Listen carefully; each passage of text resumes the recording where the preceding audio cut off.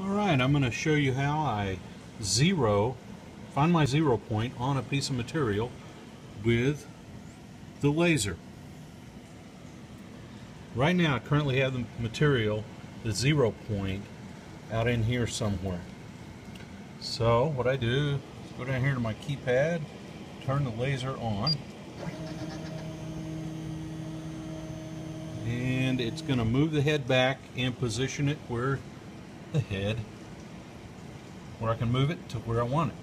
So on the keypad I'm going to set it at 1 inch, and I'm going to move it over this way.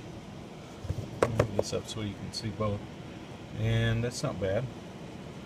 Move it up here. That's not too bad. What I'm making is a little container box out of PVC. Looks something like this, and I want to cut another one out. I got a new design, so I'll get that set right about where I want it. It's not going to waste too much material, and I'm going to miss my scrap piece here. So on the keypad I'm just going to zero on the laser, and at this point turn the laser off and move it back down. Alright, so now my material is right there above it. Now I'm going to put my touchpad on here. Set that down right here so you can see it. Now I'm going to do a touch top with tool number 1.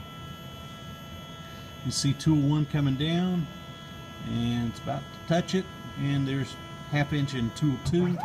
There we go.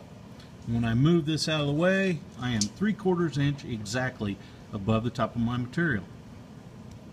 There's just a slight bit of movement there that from the vacuum. That'll be all right. That'll just allow it to cut through. What I'm doing is not that particular. So I'm going to pause this right here.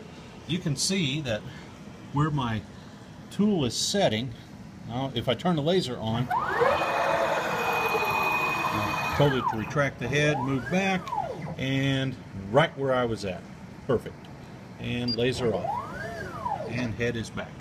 So here you can kind of see it from an angle on what it does real fast here. So on the keypad, got it here. I just hit laser on. And there it is. Right there, and laser off. There it is.